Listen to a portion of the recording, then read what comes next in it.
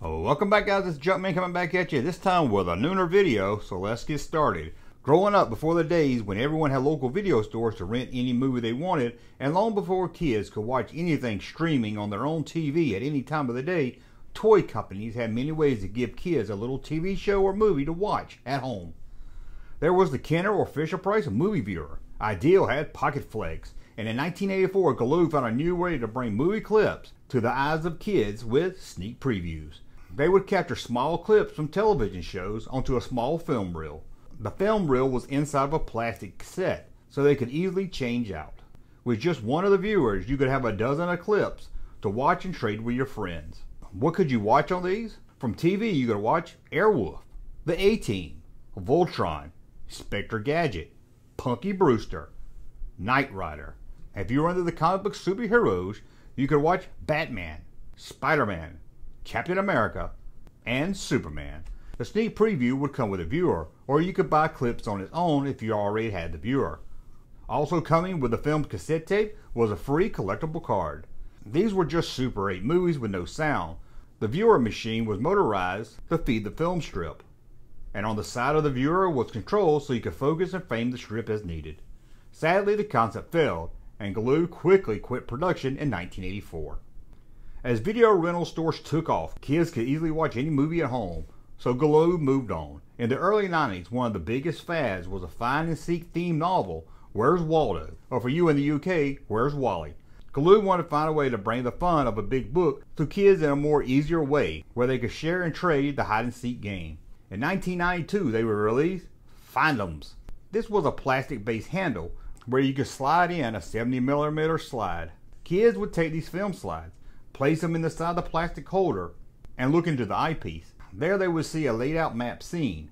Moving the slide in and out, they could scan over the map layout to find the characters they were looking for. Although there was one main character to find, on the back of the package was a list of others you could look for. For Spider-Man in New York, the slide had 24 hidden Spider-Mans. As for the extra slide, Spider-Man at the amusement park, there was 20 Spider-Mans to find, plus Doc Ock, Venom, Green Goblin, Doctor Doom, Peter Parker, Hobgoblin, and Mary Jane. A Hulk slide was also sold, called The Hulk in Jake's Junkyard.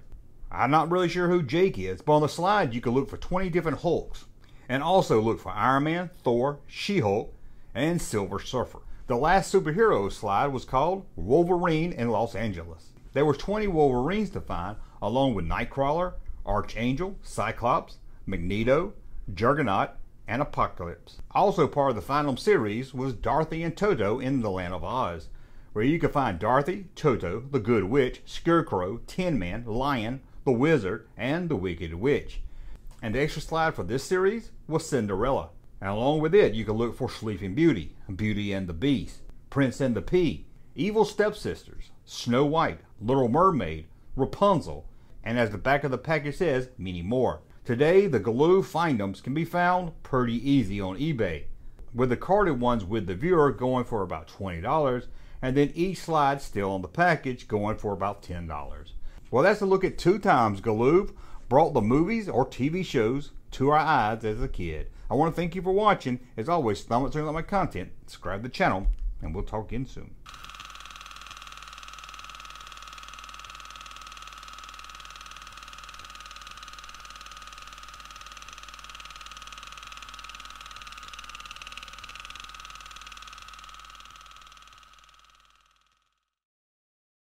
Hey, Junkman channel popping though. Thank you, sir, for that unsolicited testimony.